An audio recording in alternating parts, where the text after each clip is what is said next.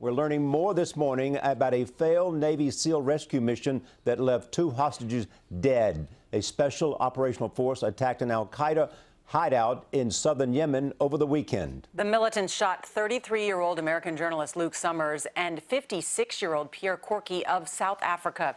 Corky was just hours from being released when he was killed. The aid group he worked for had agreed to pay his captors $200,000. America's ambassador to South Africa says the U.S. did not know about those negotiations. David Martin is at the Pentagon, where officials say they launched the mission on very short notice. David, good morning.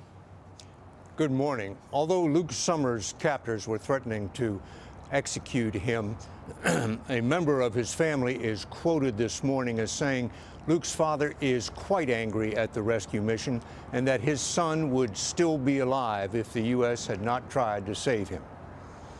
While President Obama was introducing his pick for the next Secretary of Defense, the Pentagon was secretly gearing up to make another attempt to rescue Summers. Less than 7 hours later, a team of U.S. Navy SEALs was on the ground in Yemen, sneaking up on a compound where Summers was being held.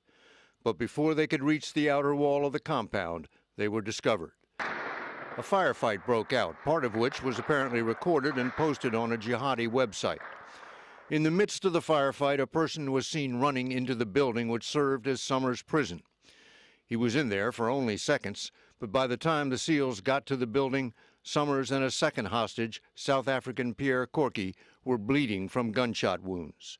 The 2 hostages were carried to aircraft and flown to a ship off the coast, but neither man survived. Defense Secretary Hagel, who had approved the mission before leaving Washington on a trip to Afghanistan, ruled out the possibility Summers had been caught in the crossfire between the SEALs and his captors. He was murdered during an attempt by American forces to rescue him from terrorist groups in Yemen. It was the second time in 2 weeks American commandos had attempted to rescue Summers.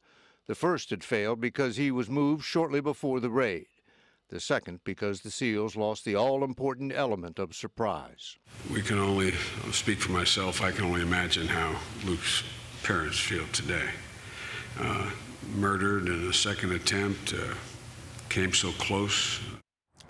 Summers' body remains at a U.S. base in Africa, waiting for arrangements to bring him home, which are complicated by the fact that he holds dual U.S.-British citizenship and that this is a murder investigation involving the FBI.